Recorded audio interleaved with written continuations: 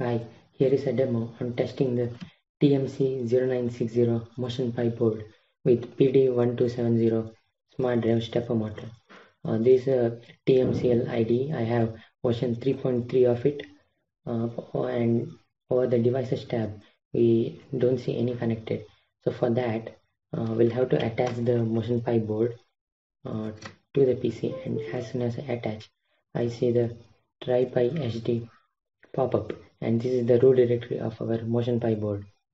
Over here in the Trinamic micro platforms, MotionPy 1 examples and TMCL bridge, we have the TMCL bridge USB CAN, which is rightly for us, because if we look at the board over here, we have attached the stepper motor to the MotionPy board via CAN bus, and the MotionPy board is connected to our PC. So in fact, the MotionPy board acts as a bridge between our PC and the stepper motor, working via the CAN interface. So we will have to run this script over MotionPy board. For that matter, I'm going into a serial terminal and opening the COM port to which the MotionPy board is attached. Just make sure by looking into the device manager that on which port the MotionPy board is attached. Here in my case it's COM1, and I'm now opening it. This should rightly show us the initializations being done and also the version of MicroPython and the microcontroller used. So at this point we'll have to put a script in. This is not supposed to be, this is an error.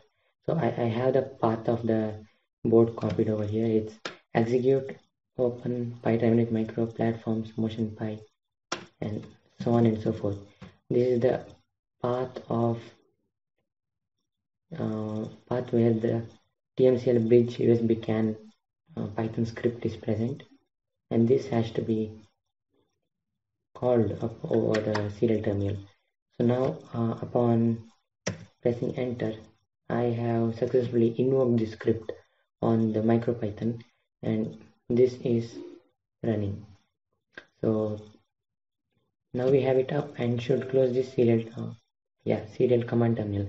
Otherwise we will not be able to invoke it on the other side via the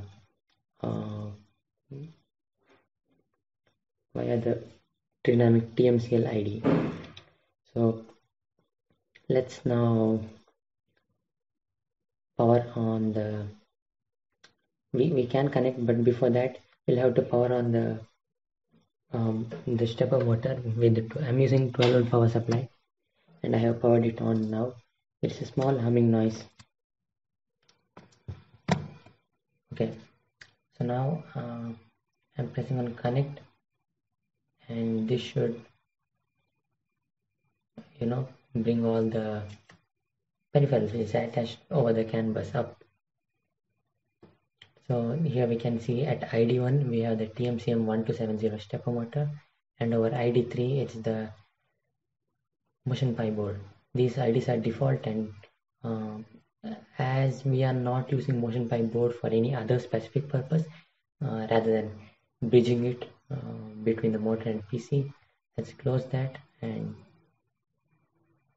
let's close that, and expanding over the motor tab.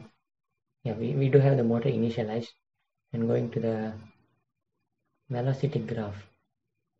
So this shows the velocity plot of the motor, and in the velocity mode over here we get this nice GUI of controlling the speed and acceleration of the motor by using nice knobs. So I'm slowly turning this up, and let's see the response of the motor. So upon increasing this, I'll have to press run here, and this starts the motor. So we can see it increasing slowly and slowly, and I'm increasing it further, still further, and there the motor has started to run slowly. This is levelly visualized over these plots, increasing still further,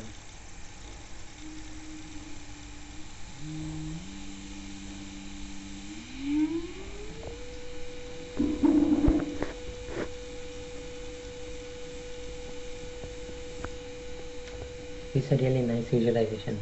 So all things are levelly plotted. So let me go to the position graph.